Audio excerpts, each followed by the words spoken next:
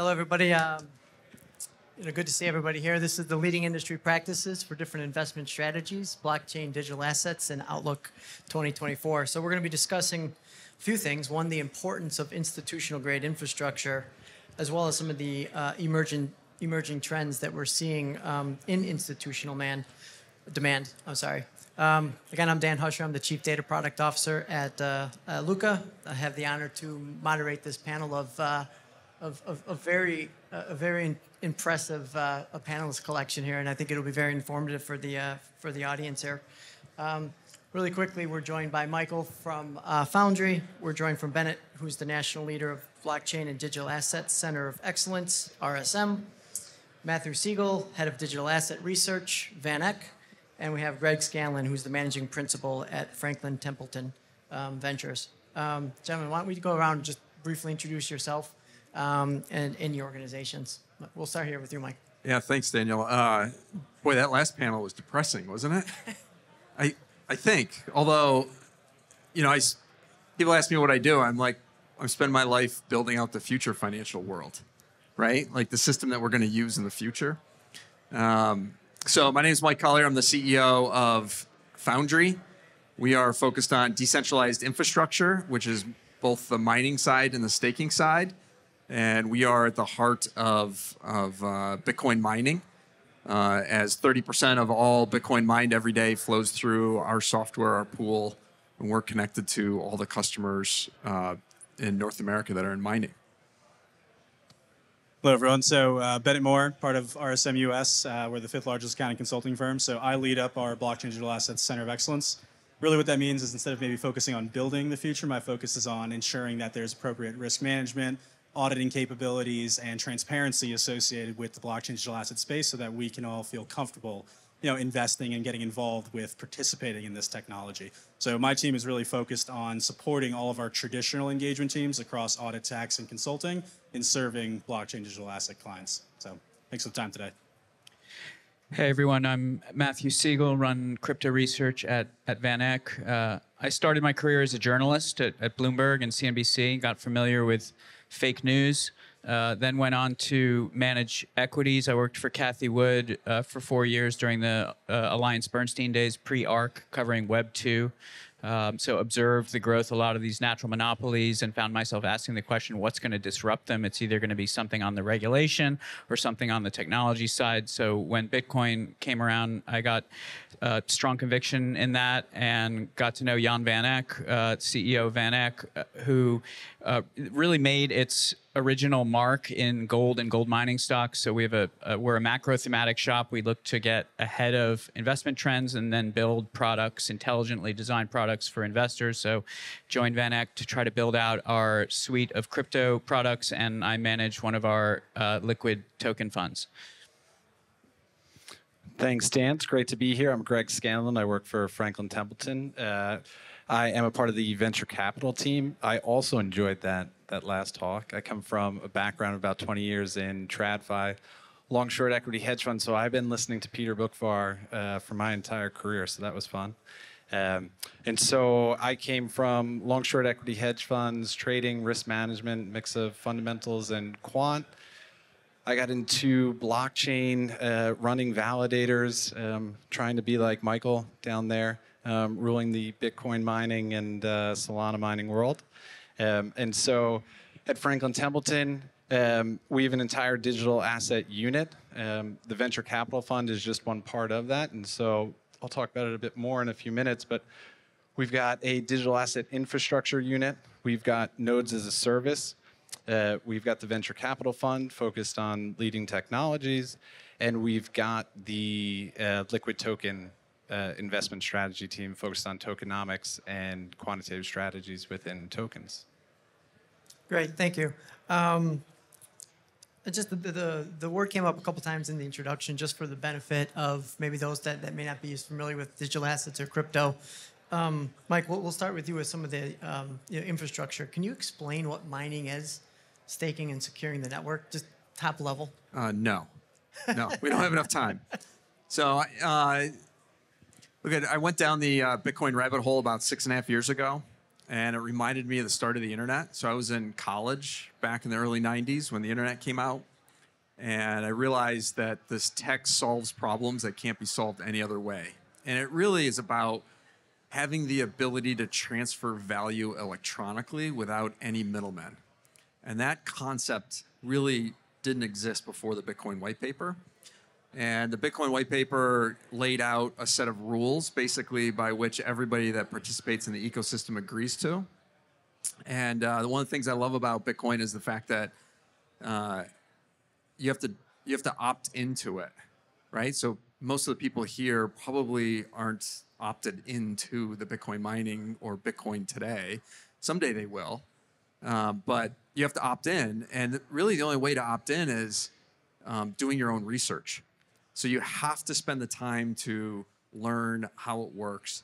And when you start talking about the security layer of Bitcoin, there are multiple layers to the security, and one of which is Bitcoin mining. So people say, Bitcoin, you just got to believe in it. It's not, what's it really backed by? It's backed by 4 million plus machines spread out throughout the entire world, about 12 gigawatts worth of electricity, over $20 billion invested in mining. It's an enormous industry, and it's continuing to evolve. So the miners, basically, the machines run an algorithm, and I like to, in layman's terms, say they secure the network. Same thing on the nodes. You run a node in the cloud, and you stake your token on that node, and you get paid for staking your token. And that's the simplest way of thinking about it. Big industry. Today, there's 20 plus publicly traded miners. I don't know, they represent $8 billion worth of market cap. And we're just getting started, right? So 4 years ago, if you got into mining, if you spent $5 million, you were one of the biggest miners in the world. This last cycle, we spent $500 million to be a big miner. In this next cycle, it's going to be probably starting with a B. And where are we right now in the cycle? So obviously we've seen Bitcoin go up to 70,000. It went back down to 14, 15,000. Now we're back. Good, seen about 35,000. Yeah, Where do we sit today? It's tough to be in this industry and watch the price every day, right? Because it is up and down, up and down. Bitcoin mining is a 4-year cycle. I think of Bitcoin as a commodity. There's good times to invest and bad times to invest. We are at the beginning of the next 4-year cycle. So the halving is 170 days away, where today, every 10 minutes, 6.25 Bitcoin's introduced to the world. That's about a 1.8% inflation rate. That's about 900 Bitcoin a day. That's it. There's 900 new Bitcoin every day produced. And at the end of April, it's going to be cut to 450 Bitcoin a day. And the cycle will repeat every 4 years. And those rules are programmed in. They can't be changed. There's no secret committee that's deciding how much oil we're going to produce next month. It's all laid out. It's an open system, and we all agree to the rules. So we're at the beginning of the cycle, and this is the best time to invest. And you mentioned there's 20 public Bitcoin miners, right? What's the correlation between Bitcoin and the equity performance of those miners, their mining, the cycle, and Bitcoin price more generally? Yeah, so today people, I think, use Bitcoin miners as a proxy to Bitcoin. That will probably change as we get an ETF. But I think of Bitcoin miners just like gold miners, right? Why do you buy gold miners? I think Bitcoin mining over the long term becomes a very boring industry. You expect a certain rate of return on a Bitcoin miner. And I think that's going to happen over the next kind of 4 years as this industry matures. I'm going to jump in on that one. Like in the last cycle, 6 months before the halving, there were 2 publicly traded Bitcoin miners, and now there's 14 in the U.S. at least. And the complexion of their balance sheets is completely different, right? Most of them went bankrupt, had too much debt, and had to restructure and have emerged from bankruptcy. But they have a wide dispersion in the amount of debt they have. And if you look at what stocks have performed this year, it's been the good balance sheet Bitcoin miners, right? Because come March, when that halving happens, a lot of the industry will not be making money. And if you're stuck with this large debt servicing, you might be struggling. So like that's kind of how we're looking at it, is at this point in the cycle, it's the beginning of the bull market. Next year should be better. But since you never know for sure, the best risk reward is to stick the ones that don't have any debt, right? That was the whole problem with all the bankruptcies of 2022 was you don't borrow against your Bitcoin. That's how you go bankrupt. Appreciate that. Bennett, when we're thinking about the institutions that are either assessing getting into this or in the early stage of thinking about it, tell us a little bit about what people can expect. What should they be looking at? I mean, there's a lot of similarities, but there's a lot of new risks that come with this space that maybe traditional financial participants may not be familiar with. Kind of give us I know it's a deep topic, and it can probably go on for a while. We could spend multiple panels talking about this topic, but I'll try to keep it succinct and high level, and I won't go into any like the very technical details of each nuanced area. But I think what I'll first start by saying is, I'm not necessarily here to talk about the investment strategy side. I'll leave that to these 2 guys over here. But really looking at it from the perspective of an operational lens, I'm looking at it from a perspective of 4 different key areas. So the first thing that I like to talk to people about when it comes to investing in digital assets or in blockchain technologies, understanding some of the differences and the risks that are present within the custody approach to digital assets, right? So, generally speaking, depending upon the different strategies a fund may have, you have different types of custody arrangements they might require. And this is starting to change very rapidly toward a model where you can use a fully outsourced custodian that handles all of your crypto. But we're not quite there yet for all types of different fund strategies. So the first one is that, fully outsourced custodian where they handle the keys completely, right? That's the more traditional model we're used to. The second level is more of this shared operational custodian model, where basically with private keys, with managing custody of crypto, you can actually have multiple parties hold a piece of the key, and you hold a piece of the key. And this helps in that they can help you operationalize and broadcast transactions and usually give you exposure to some of the more cutting edge tech if you're looking at more of the VC side of the investment in this space. And they also have a lot of built-in technology level controls that businesses can use. And that third tier is kind of the self-custody layer, where if you're really working with some of the most cutting-edge companies in the digital asset space, you might be stuck dealing with. So it's important to understand kind of those 3 layers. And when we think about kind of what we would expect as auditors looking at an entity who's investing in digital assets to have covered from a control perspective, this has only been further compounded by all the recent activities surrounding FTX, Celsius, Voyager, BlockFi, all the big names that we've heard about that kind of went down the last 2 years, is really focused on 4 key control areas. This is really, how do you get comfort over how the keys were generated and created? How do you get comfortable over the access management? Is there segregation of duties in place in terms of who can go and access these? Or is there one single founder that can actually just move everything if they just so choose, right? Then you've got the physical and virtual security layer, more segregation of duties at that level. And then lastly, the incident response, disaster recovery piece. Really important that companies test their ability to recover these funds. And when we look at this from a third-party due diligence perspective, this is also an important consideration to think about. If you are going to use, a fully outsourced custodian, you should be reviewing their SOC 2, SOC 1 reports. Does it have coverage of the key management components? Also, if we look at kind of the insurance perspective from a due diligence side, there's a lot of very specific exclusions that exist for crypto when we think about ensuring custody of digital assets. So these are all really important things to keep in mind as you think about getting involved in this space. Understand how custody works, or have a good CIO or CISO who understands this stuff well, so you understand your risk and you can mitigate counterparty exposure.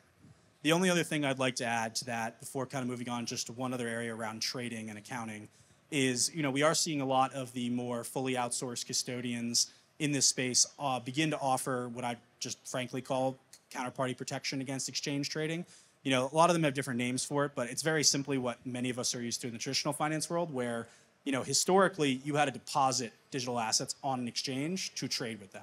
Now a lot of these large custodians are making collateral arrangements with the exchanges so that you can trade on the exchange platform with for liquidity without ever leaving the secure bankruptcy remote custody environments of the fully outsourced custodians. So just moving on to the last two pieces, which I would say is just kind of the trading considerations. I think the big thing to be aware of is just some of the more newer risks that are present in this space. We've seen a lot of these what we're calling forced API trade attacks, where basically API keys that are connected to exchanges or to OTCs that are being traded through are compromised, and non-liquid assets are being traded for that very highly liquid assets, resulting in some significant losses. So that's just one example of some of the more kind of nuanced risks that kind of exist in crypto. And then from the accounting side, the most important thing when it comes to the accounting landscape of digital assets is, do you have an accountant who understands crypto and is also a very good accountant who can apply existing guidance to this nascent and new cutting edge space, right? I highly recommend checking out the AICPA's Auditing and Accounting Guide for Digital Assets. Also, just on the trading side, AMA has a very good paper on digital assets trading, cybersecurity controls, and a number of other areas. And the last thing on the accounting side is just make sure you're getting good data and using good back office tools. Over the last few years, we've seen significant improvements in the back office side of digital asset accounting, platforms such as Luca and a variety of others that are providing businesses with much better tooling to capture data surrounding digital assets, because many of these exchanges or even the on-chain data can get very complicated. Even though it's as simple as you think is just querying and grabbing the data, it can get a lot more complex. So that was partially high-level explanation, but I'll leave it at that, and happy to drill into more details if someone wants to approach me later. Yeah, absolutely. Greg, I want to go over to you. Anything to add to that, but maybe from the founders or like an investment, like VC perspective, like what should they be thinking about? Yeah, I think even taking a step back from the VC perspective, when you look at what Franklin Templeton did strategically, saying, okay, if we are going to be a leader in blockchain and we believe that this technology is going to become the back-end rails for the financial system, it's important that we understand this space entirely.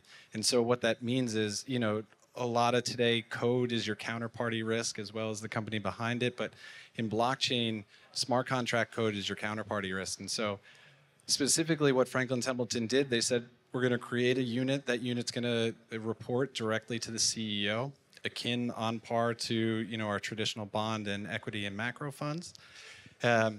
As well as that, we're going to actually build in the space. So digital infrastructure, that means we've got a team of dedicated engineers that are out there building smart contract code, understanding the cryptography so that we don't fall victim to these end of address attacks that we're seeing, or if we can at least be aware of them to make sure that we can avoid them. Two, making sure we run nodes as a service, because that's a critical piece of the infrastructure, not only to support the ecosystem, but to understand what's actually going on chain. And all of this flows back to the investing side. So the venture team, we benefit from the engineers as well as the data, but we also act as a leading edge detector of where these technologies are moving, what the latest advances in the space are, and relay that back to engineers as well as infrastructure. And the token team does the same, right? And so obviously token to a certain degree is a new capital asset, however you want to frame it and value it, but it's something that needs to be respected and understood if you're going to be working with the SEC, if you're going to be trying to lead in the space, to have things approved like our money market fund that's on chain and uses no traditional back-end rails. You need to understand what it means to run a smart contract, to have a validator, run transactions that you control that are from your clients through their machines. And if you're going to allow it to interact freely, which we are currently not allowed to for regulatory reasons right now, but is something that in the let's call medium-term future is an exciting thing that we certainly think is the technology is there. It's a matter of institutions like Franklin Templeton working with regulatory bodies in order to get us there. Great. Matthew, for you, the world is much bigger than just Bitcoin. I think a lot of times people may use it synonymously with cryptocurrency and Bitcoin. That might be the first one they think about, but the world's much larger. What are you seeing from an institutional perspective around investment strategies? It's very much a bifurcated world because the typical institutional buyer in the U.S. cannot really access crypto for their clients because of regulatory issues. And we've seen in the last, well, we've seen basically all year that most of the price performance in these tokens is coming during Asian trading hours. So let's go back to like, why are we here in the first place? Is to make money so that number goes up. And so we're trying to pick these new assets that are going to go up the most. And why are they going to go up? It goes back to the conversation in the last panel. The TLT long bond ETF is now down more peak to trough than Bitcoin, right? Global Ag Bond Index has a negative return over 5 years. So there may be this dollar milkshake theory that's happening in the developed world among the US and its allies, but there's an increasing part of the world that, objects to what we are printing our dollars to spend. And that is the part of the world that's adopting this technology, and that's frankly where you can see a lot of the flows coming from family offices outside of the U.S. And the point of the technology is to hold your own keys so that you don't have to rely on all of these intermediaries to hold value for you. And we as investors are trying to get ahead of that curve and say, okay, this is the way the world's going to be in 20 years or in how many ever years. And since we're all on a different path demographically, and some of us are saving for our kids, then it would make sense, okay, well, let's buy some of these tokens and have a regulated custodian hold them on behalf of us. And that's kind of what we're doing at Van Eck. But the point is really to identify like which are these decentralized networks that are going to gain adoption globally as an alternative to the US dollar, frankly. And our job as investment analysts is to try to handicap which of those networks have the best chance of intermediating the most amount of value and capturing some stream of income that goes back to the token holder itself. And then personally, I'm managing a fund of 15 or so of these call options that I think have the best chance of capturing the lion's share of the value. So the clients that we have are typically more on the family office and endowment side, but as the Bitcoin ETF, hopefully, some number of them launch by Q1 of next year, some of the polling that we're seeing indicates some considerable investor appetite. And if you look at the European and Canadian Bitcoin ETNs, they've had about $600 million worth of inflows in the last month. The entire year-to-date number is like 800 million, so that's 3/4 of all flows coming in the last few weeks from investors looking to front-run what we hope is, this new buyer, which is RIAs, wirehouses, who will finally be able to at least buy Bitcoin, which should be custodied by one of the major service providers. In some of your previous life, you mentioned kind of covering the Web 2.0 companies. In terms of research, traditional finance versus maybe some of the research that you're doing in digital assets, what are some of the similarities? What's different? Kind of, what does it look there? Crypto is a very participatory asset, so the governance is happening on Twitter and in Reddit forums. There's no broker delivering you your morning call with your upgrades and downgrades and choice of corporate access. So it's very much even as an asset manager, you have to bootstrap your own network, which is why we when Jan got conviction on Bitcoin in 2017 and the regulator didn't let him set up an ETF, he bought Bitcoin, but he started writing checks into venture so that we would have relationships and a network. These are all essentially early stage venture, if they happen to be liquid tokens or illiquid venture. So that formed our network, and then we launched these private funds once we got a little smarter in the space. But it's very different. There's a lot more imagination and kind of do your own research involved. Okay. Let's talk a little bit about institutional demand. And this came up on actually the panel that I was on previously around kind of the institutionalization of this. of this marketplace. So from an institutional perspective, we'll just go down the line. We'll start here with Mike, with you. What are you seeing in terms of institutional adoption? You know, when we started Foundry 4 years ago, the idea was institutional money is coming into crypto and institutional money is going to come into Bitcoin mining. And we said, let's build a business. Let's think in terms of decades. Not really worried about what's going to happen this month, next month. And we laid out a premise of like, at some point, nation states, energy companies are going to be mining Bitcoin, right? We kind of wrote this down, and 4 years later, we actually have some experiments happening at nation states, small, but the energy companies are here.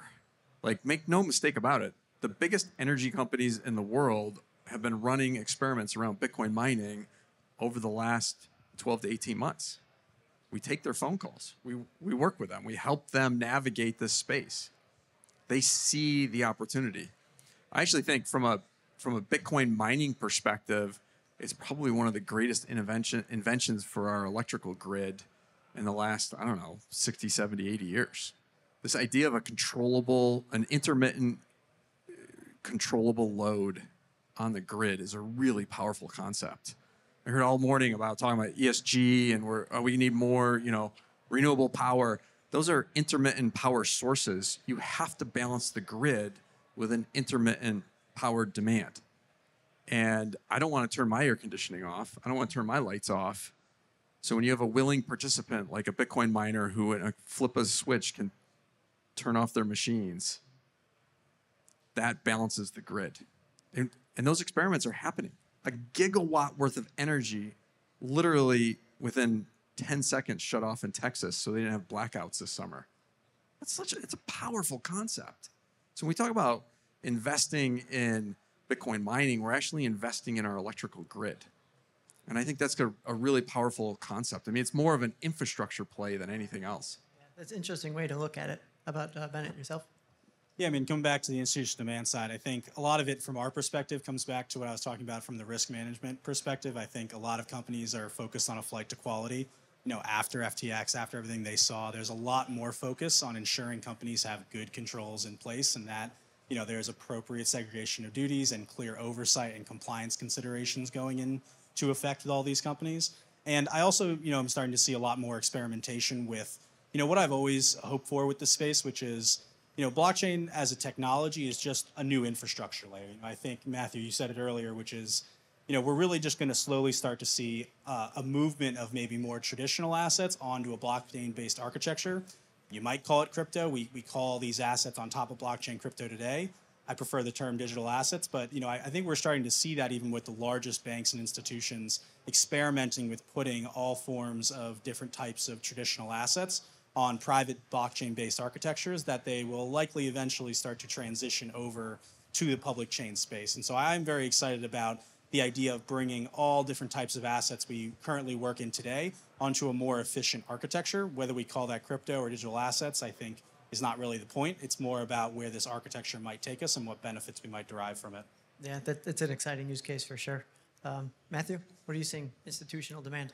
Yeah, I'm not so sure if banks are ever really going to be touching open source blockchains with any rigor. I mean, they really are the anti-bank kind of thing. And look at bank stocks. They're at an 80-year low right now versus the S&P, and they're not going down without a fight. Like, you can see it with Elizabeth Warren trying to get this new measure into the National Defense Authorization Act, which is going to treat every Bitcoin miner and validator and wallet provider as if they're a financial institution and make them report on information that they don't have really about their clients. So there's still a lot TBD in terms of institutional demand in the U.S., and I'm not terribly optimistic that's going to change unless we had a major political event. But that's not necessarily true in other parts of the world, and I agree wholeheartedly about the energy story. Argentina's third largest oil and gas company is now reportedly mining crypto with their excess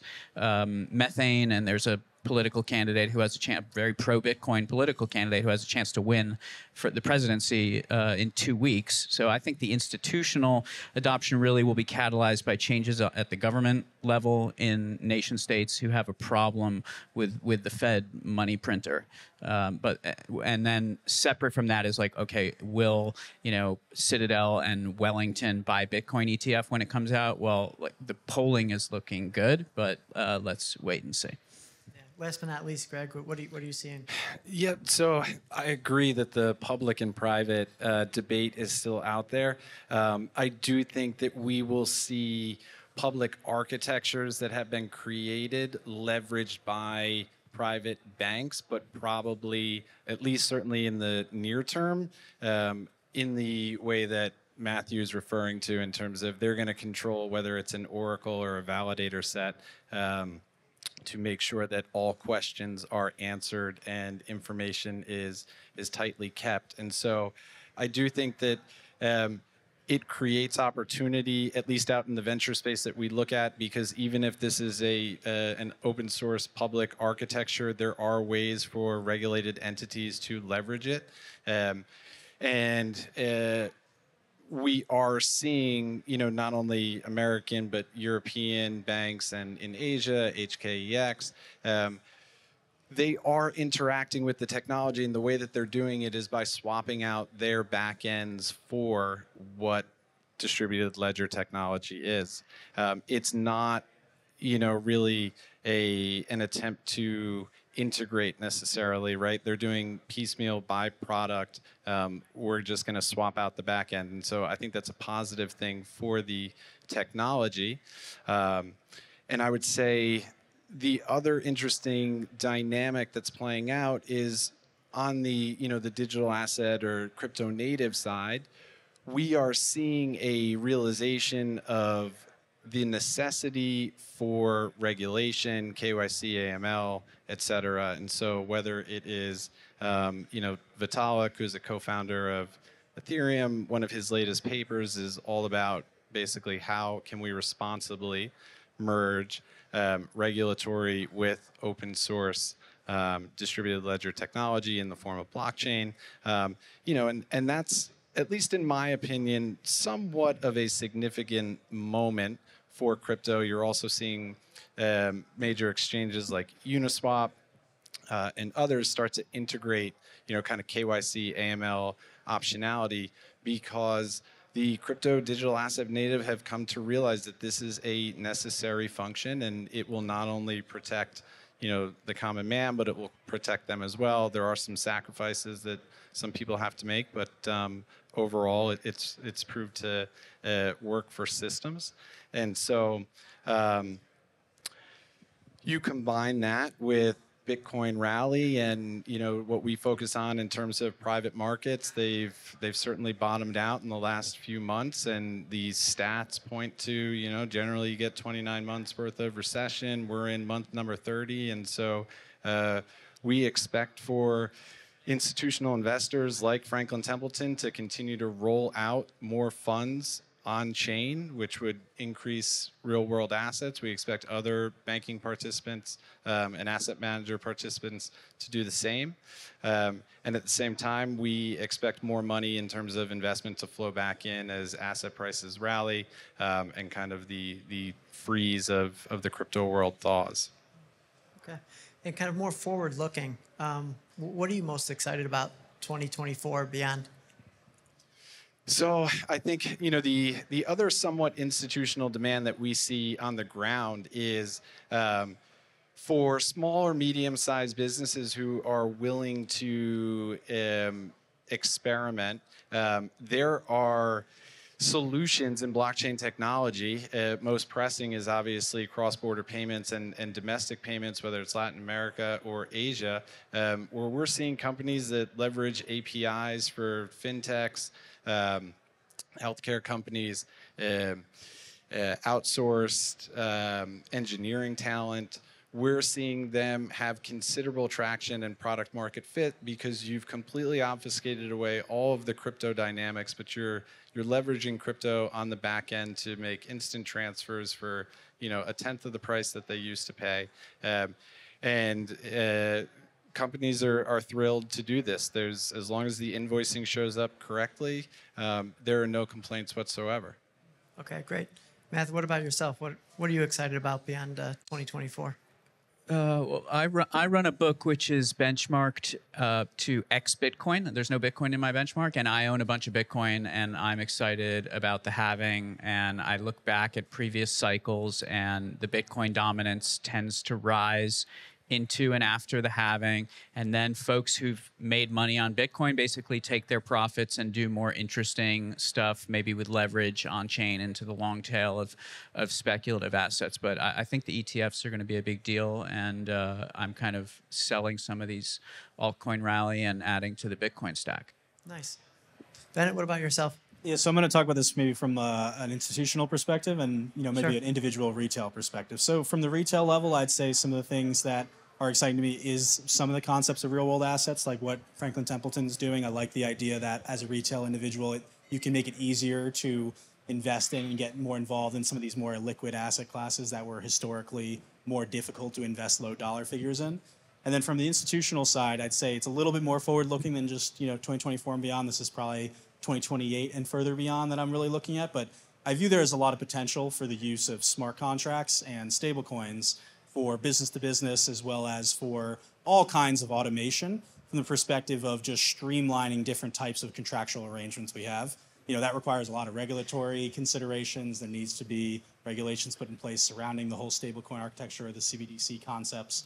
But I think there's a lot of potential for automation through the use of smart contracts with stablecoins. And going even further beyond that, you kind of get into the potential for a lot more streamlined automation of back office.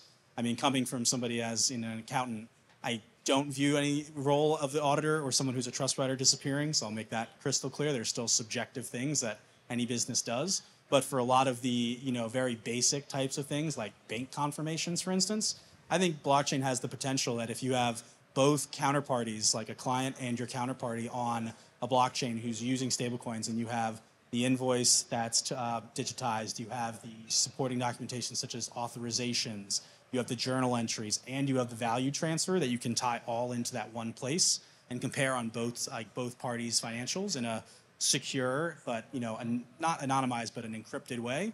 That has a lot of potential to streamline things, and so I look forward to where that might take us one day. We're still a good ways away from that, but I view a lot of potential there. Yeah, I agree. I think you're 100% right. Mike, what about yourself? Yeah, I keep thinking about Matt's comment around the banks. We built Foundry up in Rochester, New York, which for a lot of you in New York City, that's the other part of the state, closer to Buffalo.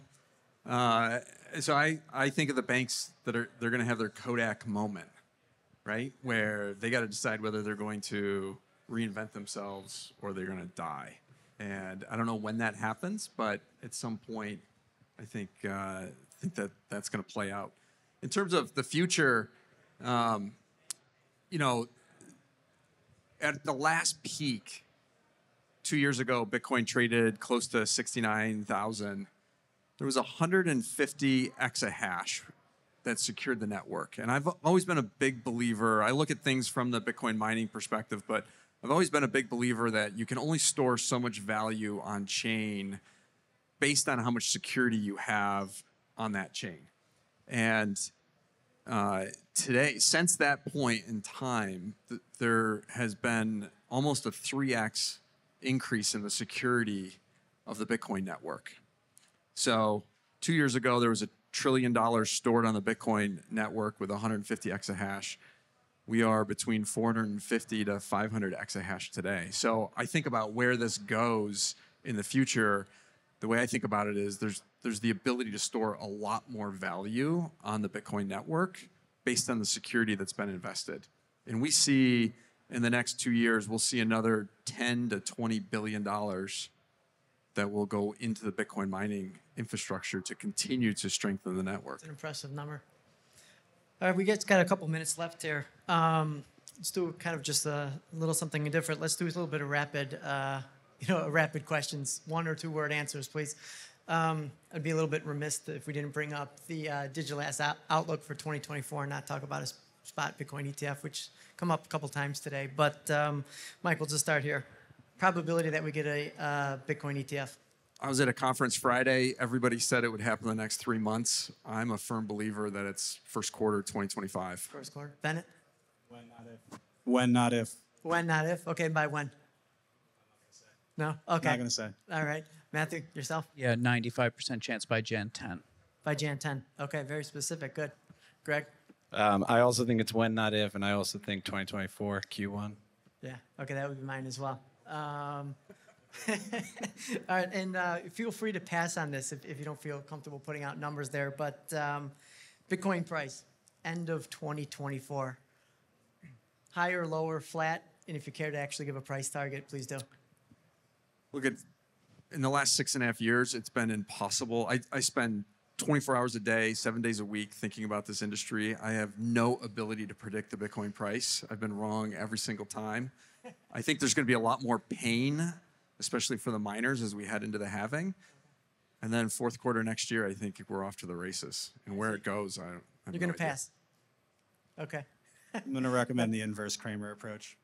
Okay. All right. But you've put up price targets on other Yeah, assets. we have a Matthew. 275K price target on Bitcoin, which equates to half the market cap of the above ground gold held for investment purposes. I think there's a better than 50% chance we get a new high Q4 after the election, when typically there's relief rally among all markets. Is there a time constraint on that 275K? There's not, but I did say that to my boss that if Bitcoin doesn't make a new high by 2027, I will offer my resignation. Oh, okay. High stakes. Greg, yourself? So I do think by the end of 24, it will be higher. I think it'll go again back to a macroeconomic narrative. Will be in a declining rate cycle. We'll see where inflation and growth are and where real yields are, where equity valuations are, and it only improves, in my mind, the you better own it case for Bitcoin. Well, gentlemen, it's been a pleasure to sit up here and moderate with you guys and meet some of you in person. So thank you very much for taking the time today and joining us. I'm going to give everyone a round of applause.